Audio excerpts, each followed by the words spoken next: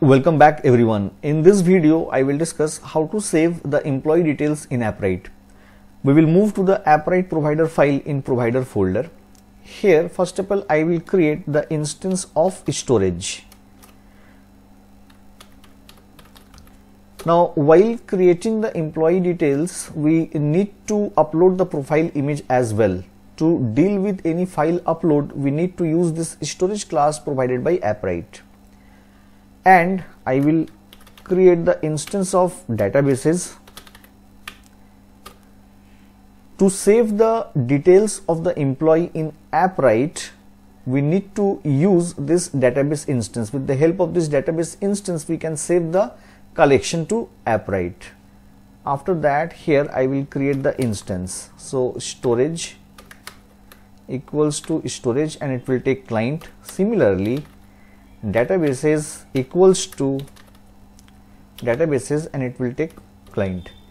After that, here I will create a function to upload the employee image. So I am creating a function upload employee image. What it will take? It will take a variable named as image path, and with which name the file will be uploaded. For that I am creating a variable named as file name, and here I am using $of datetime dot now dot millisecond since approach, and here I will use $of. I will find out the extension of the uploaded image. So here I am writing image path dot split. I will split with dot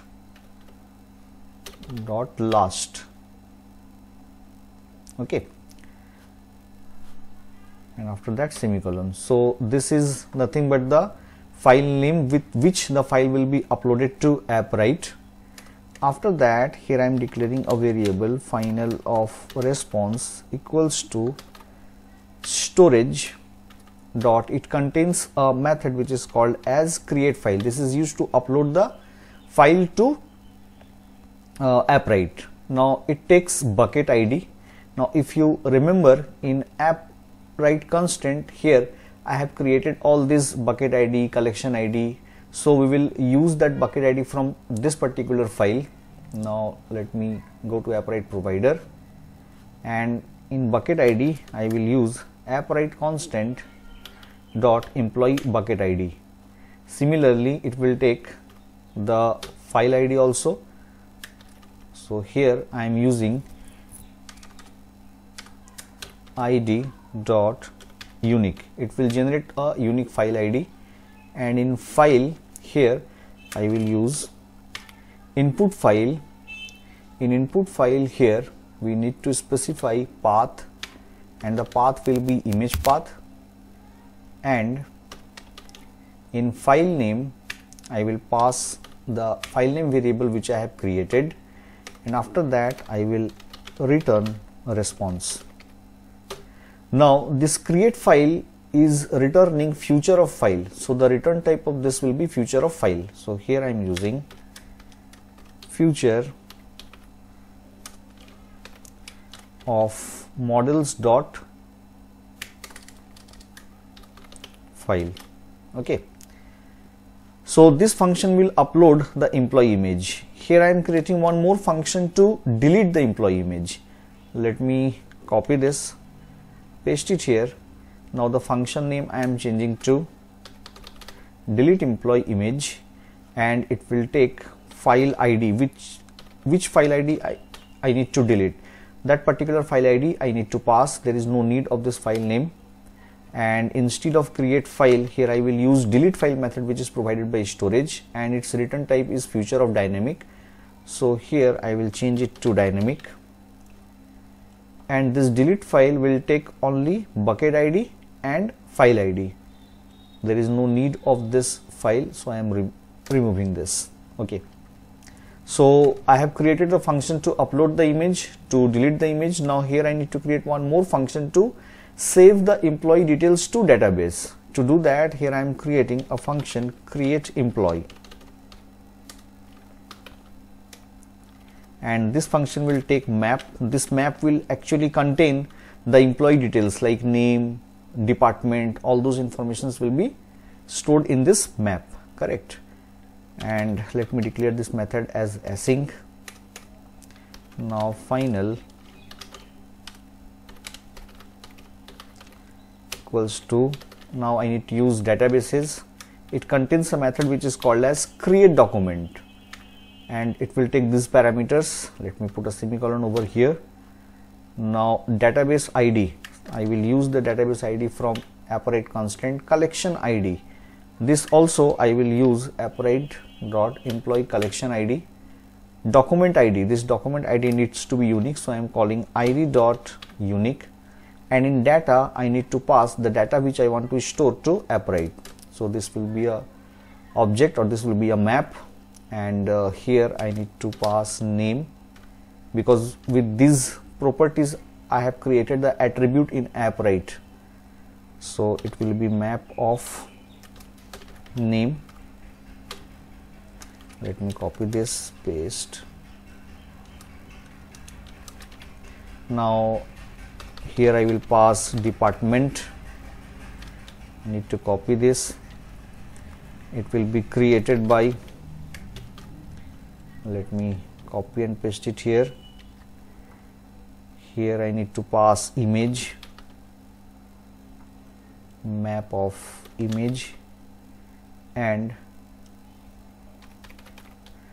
created at, let me copy this, paste it, and after that what I need to do, I need to return the response. So return response. Now this create document method is returning future of document, so the return type of this method will be future of document. So future of models dot document, correct? Now I will copy this method, and now I need to move to auth repository which I have created, and let me paste it here. This method I need to, let me close this.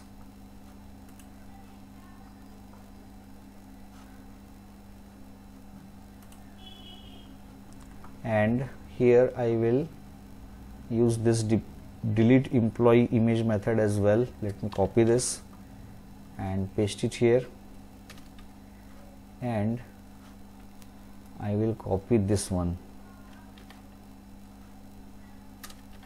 Okay, now here I will use Appwrite provider dot upload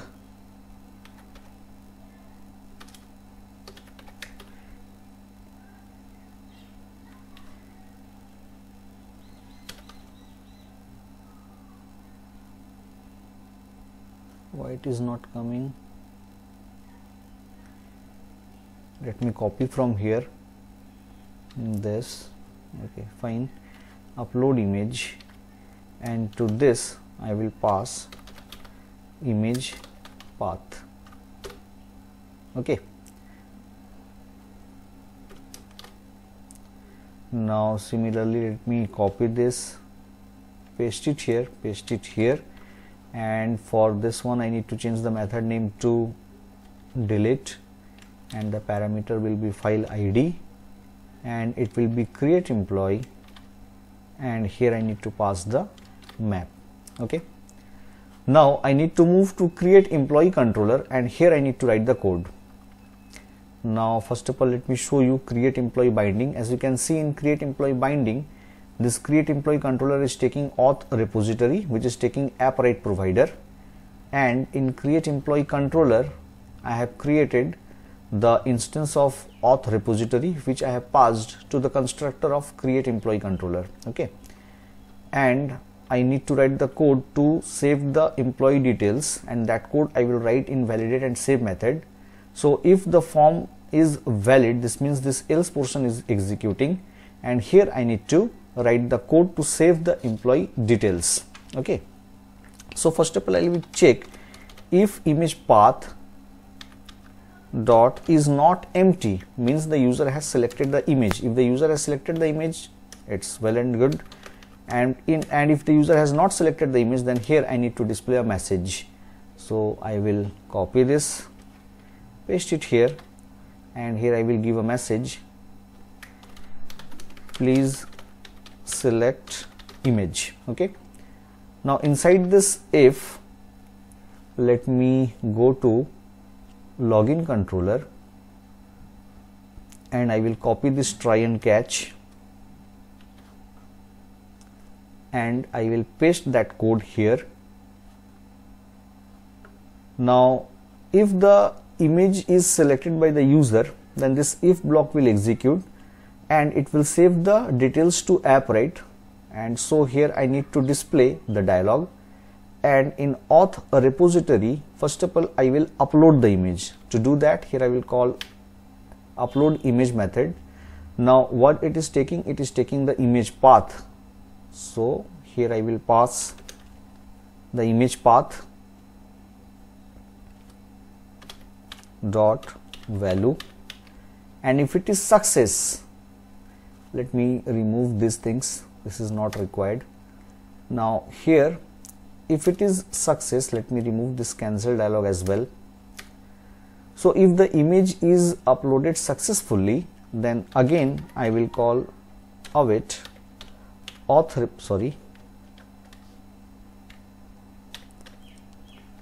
await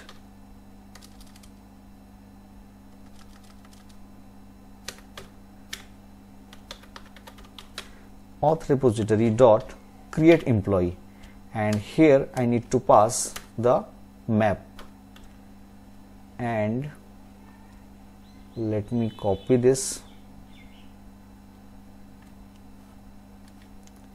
paste it here,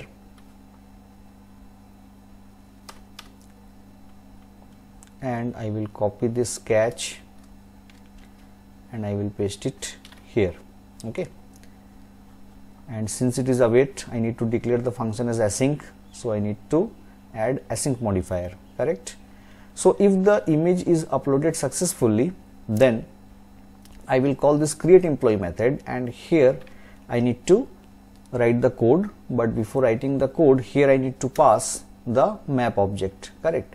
So here I am passing name, I need to pass department,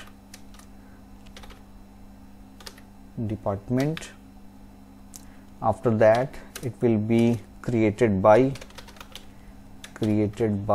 and in created by I will use get storage dot read. Here I need to pass the user ID, correct? So the key was user ID, and here I need to pass the image. In image, here I need to pass the ID of the uploaded image.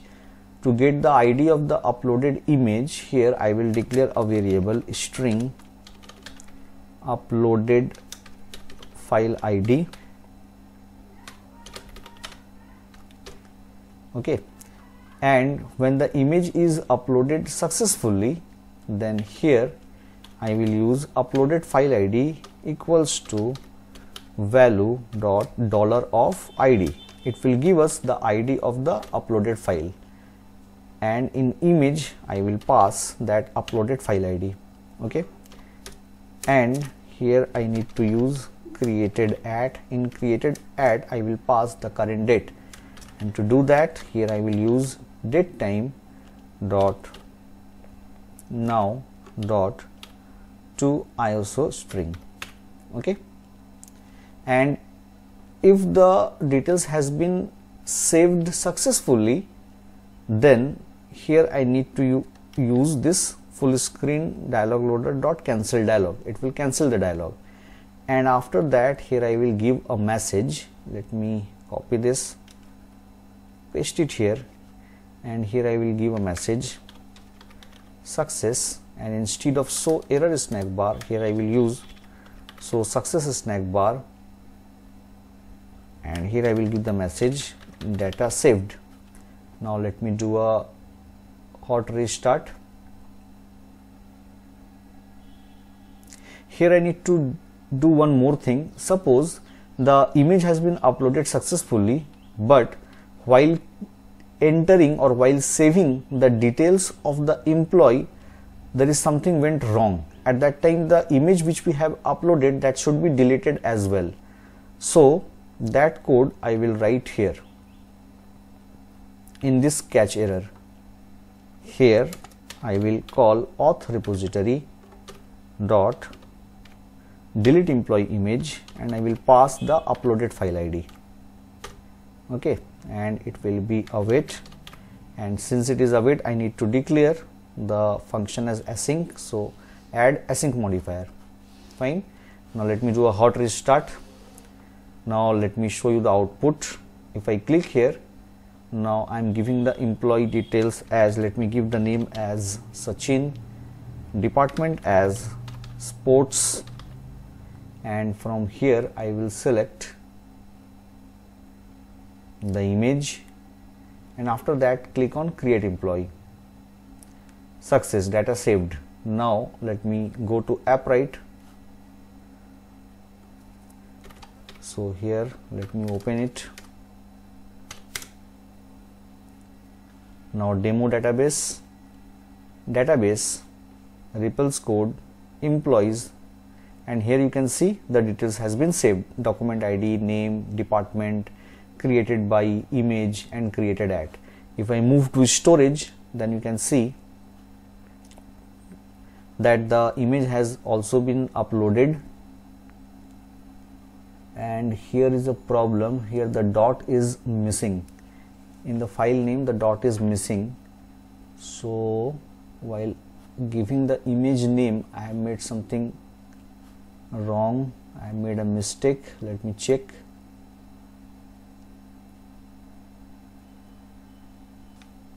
Okay, here the dot is missing. Okay, this is how we can save the employee details to Appwrite. Thank you so much for watching.